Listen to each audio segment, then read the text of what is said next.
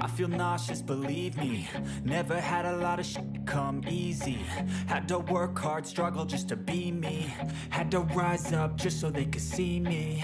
Did what I had to do just to feed me. And what was left over, I put... 这机器不光让 OV 很难受，让自己的 K 系列也挺难受的。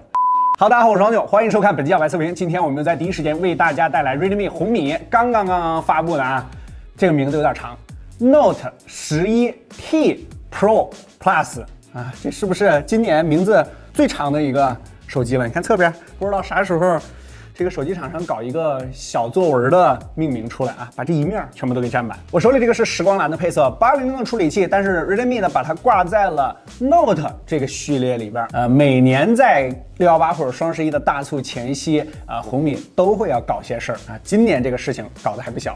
我关注点，小白测评马上开始。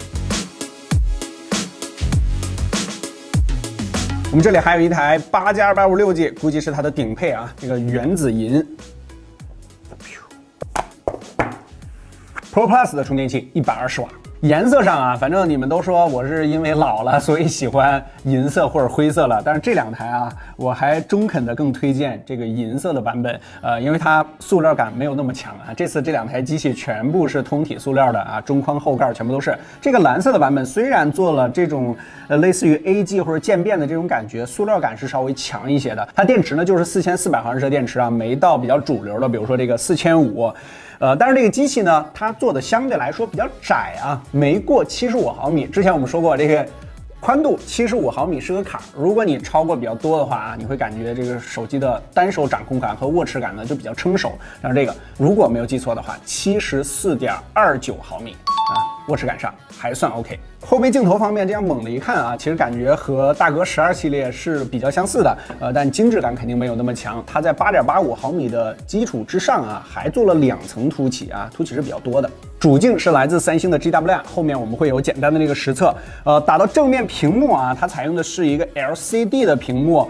这下巴还是相对来说比较宽的我手里这个银色，右下角和左下角其实都有微微的偏暗，然后中置挖孔的上边也有一些偏暗的问题，这个是 LCD 的通病你要注意。6.6寸144赫兹，但是它还有一个基友们非常喜欢的一个配置全程都是 DC 调光的这点值得点赞也确实很少见了不过呢LCD 的问题呢也都有，就比如说它的屏幕呢是比较厚的，也就导致了它整个手机都比较的厚。然后侧边看过去的话呢，它这个屏幕呢也是塑料支架比较宽，划过边缘的时候你也会感觉这个沟沟坎坎是比较多的。显示素质上红米前期也宣传了不少拿上一代的 Note 10 Pro 比一下，确实亮度更高，色彩更准比如这里的天空10 Pro 明显有些偏色，如果换个角度11T Pro Plus 的可视角度也更好。不过主观感觉这块屏幕的色温比较冷，而且饱和度有些偏高色彩风格你可以根据自己的喜好手动调一下。虽然这个机器的质感各方面呢做的确实不是很强，但是它的内部配置这次确实还真挺顶的基础参数给大家打出来851的这套组合没有做什么阉割当然我们说的是 Pro Plus 这个版本我不知道它 Pro 目前是什么情况。这套配置放在 Note 这个系列里边不光让 OV 的这些850的机型很难受，让自己的 K50 系列我感觉都挺难受的性能如何？小白测评数据库走起。这已经是第1、2、3、4、5第6款天玑800的机型了。首先 GPU 方面，3D Mark 5815和大家基本都一样，娱乐度综合80万加，比其他800略低那么一丢丢。CPU 方面 ，Geekbench 5单核874，多核3644，相较于其他800机型纸面跑分上比如说 GT Neo 3和大哥的 K50还有一点点差距。落地实测，由于我们测试的这个版本王者它还不支持极高帧率，我们仅能测试高帧率。平均60.1，波动0.9，功耗仅为2.57瓦，非常稳定。中负载90帧吃鸡，平均89.4帧，波动为1.4，功耗仅为3.47瓦。这是我们测试过所有90帧吃鸡里面功耗最低的一款了，点赞点赞。Redmi 对这台机中低负载的调教确实不错，不过我们在测试吃鸡的过程中也遇到了一些偶发性的小 bug就比如说你在跑毒或者打药的时候，这手可能会休息一下习惯性的离开屏幕，这个时时候，游戏中的帧率就会瞬间掉到50啊。当你的手回到屏幕的时候啊，又涨到90了啊。注意，我们系统里设置的都是自定义刷新率144赫兹啊。这个问题我们碰到之后，马上和 Redmi 工程师沟通了一下啊，对方表示他们也已经发现了这个 bug， 下个版本就会修复。高负载原神，平均帧率48.6，波动7.5，平均功耗也就到了4瓦。你要知道，主流的都得5、6瓦啊，最高温度也仅为43.1度，功耗和温度表现都挺低的。不过明显强行将帧率锁在了50。你单看数字的话啊 ，K50 GT Neo 3在帧率上的表现都比它要好。但是零星的但是啊，实际体验上整个游戏的过程啊还是挺稳定的啊。这就是我们之前说的，其实你控制一个不算低的帧率啊，着重保证它的稳定性，体验其实比帧率过山车要好很多。但是又是零星的但是，画面显示精度，这个实测版本呢，这台机器仅有87万的像素点，主流水平都在140万左右啊！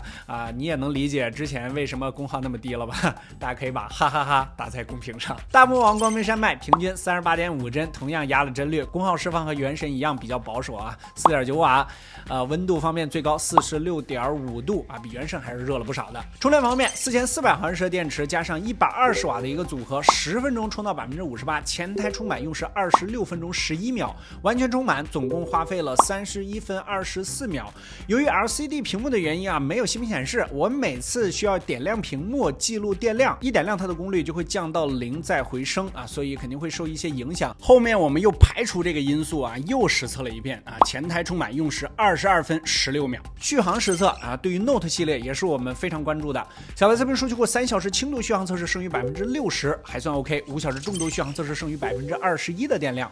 最后极限续航测试给干到关机啊，一共坚持了6小时31分钟，成功打入小白测评续航数据库前10名。要知道，这个可是在144赫兹的情况下，对于一个4400毫安时电池的手机来说，表现算不错了。小白测评20款应用2轮打开测试，每次到后面几款应用啊，就会非常卡顿，导致打开速度变慢啊，最后平均下来总计用时163秒，而且3轮测试还给你清掉了6个后台啊，后面调教得加油啊！总体来说 ，Note 11T Pro+ 啊，目前版本的调教策略相较于其他8200的机型啊，还是保守向的。8200根据我们之前的压力测试啊，其实可以放得更开一些啊。不过夏天到了，优先保证续航发热，限制极限性能发挥，倒也没什么太大错误。目前最大的问题就是后台管理和系统流畅性上啊，后面如果有明显改善版本，我们再在各个平台持续跟大家分享。影像直接说结论，红米调教的这颗 GW1 呢，其实还不错啊，背景虚化自然啊，适合近距离拍摄。色彩上这台机调教的是真实像，比较符合肉眼看到的样子，但也有一些问题需要提醒注意。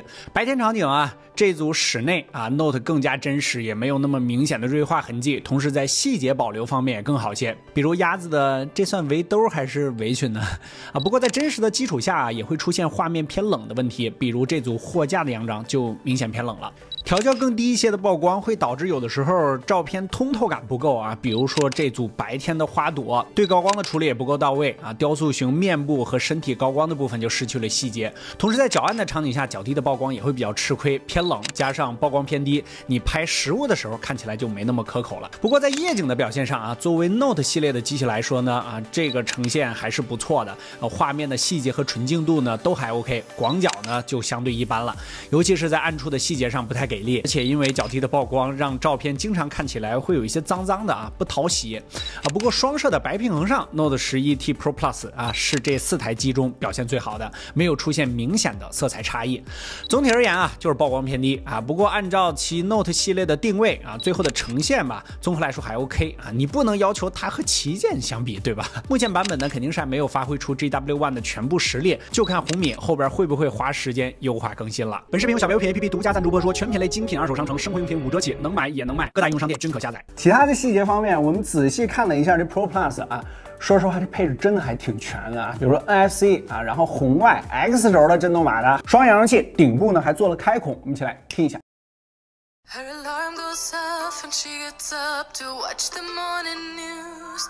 Doesn't work no more but tells a lot of stories about youth. Drinks more lately, ain't got pills in many different colors too. Morning light is showing, she moves the chair to look out at her view. But a shop was built right across the street, and it stands where the sunrise used to be. In the afternoons on the couch to read, goes through old pictures and memories. Our heroes have been forgotten, our heroes so brave and bold. 从产品的定位上讲啊，看完了这个 Pro Plus， 我们马上就想起来这一加 S 的竞速版，就感觉他们两个基本差不太多啊，都是6400万的主摄啊，通体塑料的机身 ，LCD 的屏幕，侧边的指纹识别，800的处理器，不能说是非常相似，只能说是还是让你来说吧。不过开头我们也讲了，红米呢，其实在每年啊，在大促前夕呢，都会出这种，我管它叫搅局者、捣乱者吧，啊，就这种机型。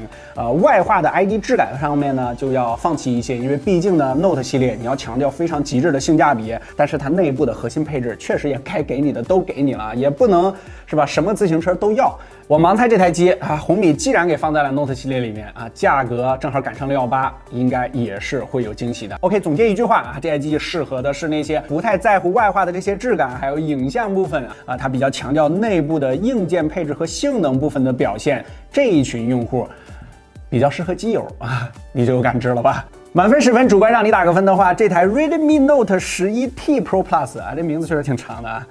你给几分呢？欢迎评论弹幕一下啊！如果觉得这期视频对你产生了一点帮助，记得在下方给我们点个赞。当大家看到这期视频的时候，它的所有实测数据我们都已经更新到了小白测评数据库小程序，你可以随时随地免费查看。